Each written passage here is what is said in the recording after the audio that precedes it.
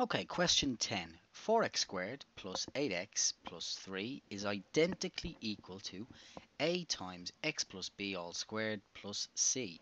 Find the values of the constants a, b and c. So essentially what we're asked here to do is complete the square. So I'm going to write the expression down first. We get 4x squared plus 8x plus 3. And what I'm going to do is I want the coefficient of x squared to be 1. So I'm going to factor out the 4. And that leaves me with x squared plus 2x. And we have the 3. Now what I'm going to do is I'm going to complete the square on this part here. And leave everything else where it is. So keep the 4 there. And now we're going to worry about completing the square on this red part. So I'm going to halve the coefficient of x. And put a little squared sign there. So we write x plus half the coefficient of x, which is a 1. Square that. I need to take away 1. Close the brackets.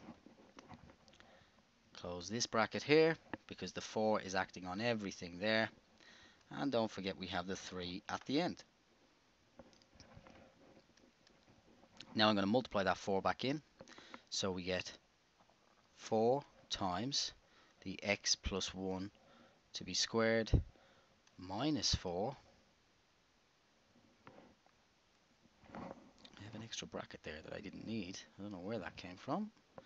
Silly little error. There we go. It's gone. Minus 4. And then we have that plus 3.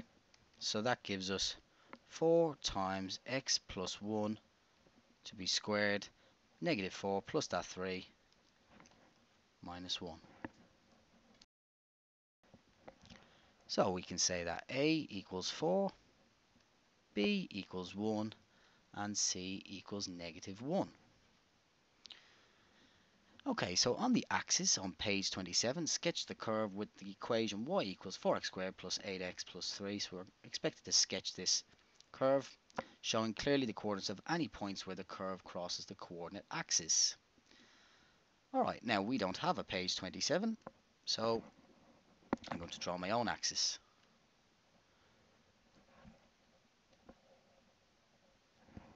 Okie dokie. Now, part B. Alright, so just let's write down what we had to begin with. 4x squared plus 8x plus 3.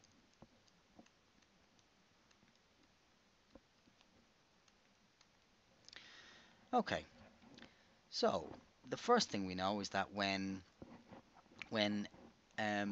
x equals 0, y equals 3.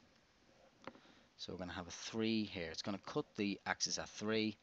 I know it's a U-shaped graph because it's a positive x squared, so it's a U-shaped graph like so.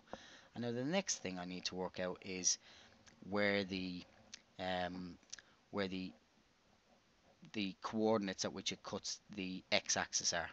So what I'm going to do is I'm going to let this blue function, because it's the same as the red one, so I'm going to let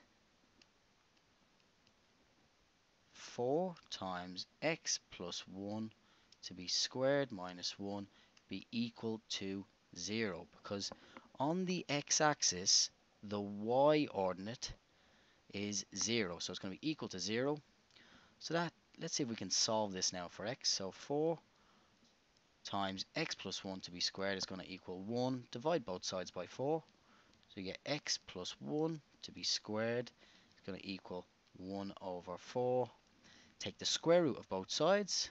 X plus 1 is going to equal plus or minus 1 over 2. Square root of 1 is 1. Square root of 4 is 2. Which means that x must be equal to negative 1 plus or minus a half. So what does that give us? When,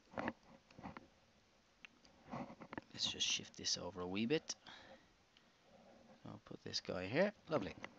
When x equals, let's see, negative 1, take away a half. When x is negative 3 over 2, y is going to equal 0. And when x is, I'm going to add a half to this, which is going to give me negative a half.